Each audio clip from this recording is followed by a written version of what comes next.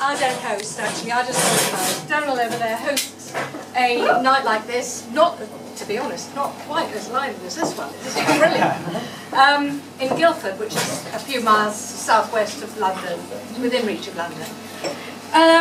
So I'm Janice Windle. We call ourselves the Thousand Monkeys. If you go online and go www.the1000monkeys.com, that's us. Okay, I'd forgotten it was Halloween when we came over. We come over every few months and we try to time it so that we can take in this lovely venue. I'd forgotten it was Halloween. I'm going to tell you a story though.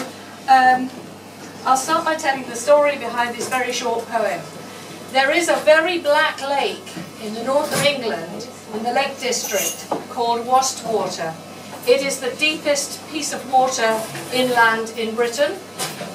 It has parts of it cannot be dived into, it's too deep. And it has a huge black mountain covered in scree that overlooks it. And the day I was taken there by a friend, it was extremely gloomy and very frightening. And he told me, yes, there are ghosts here. There have to be ghosts here because a lot of wives have died here. At least two. So this is the story of one of them. This is the poem, and I'll tell you the story afterwards. You'd think you could walk on water to the frown and tumble of scree, across the slaty iron mirror.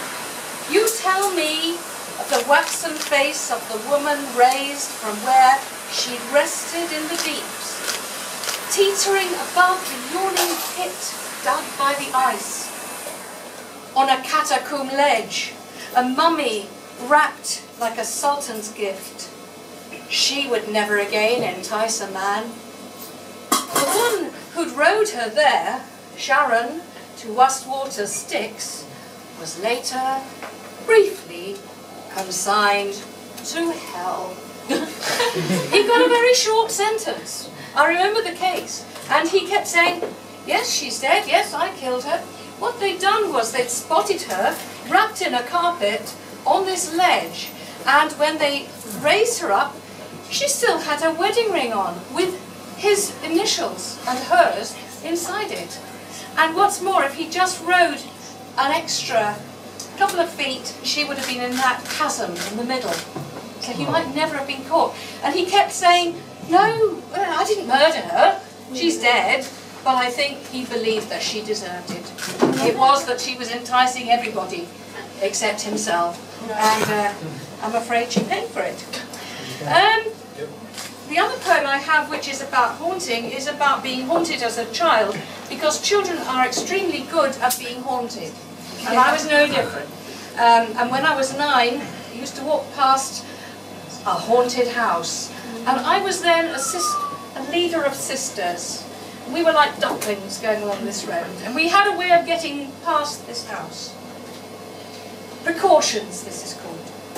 We knew and we did not know, believed and we did not believe, that 9 hot steps stepping to the other side of the road would protect us.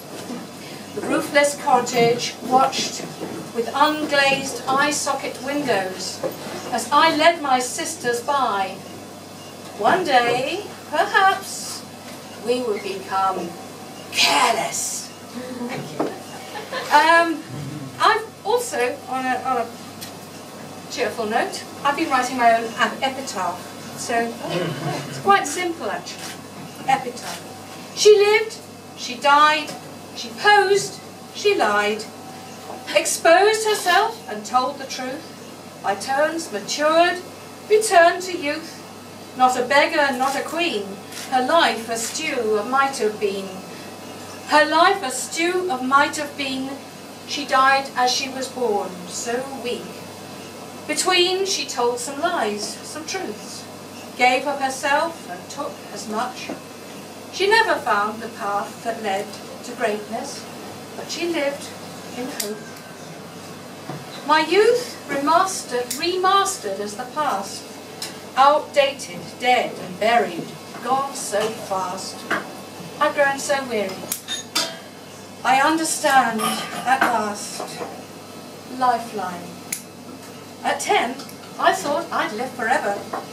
At 40, I thought I'd see 100 anyway. At 60, I thought I had another 20 years in me. At 70, I thought I'd better live for today. At 80, I began to live, only in each minute, as if I would live forever. Thank you.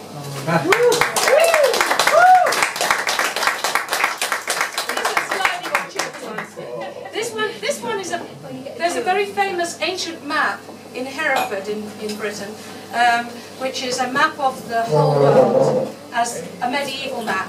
And the centre of it is Jerusalem, and it's a conceptual map. It's an amazing thing.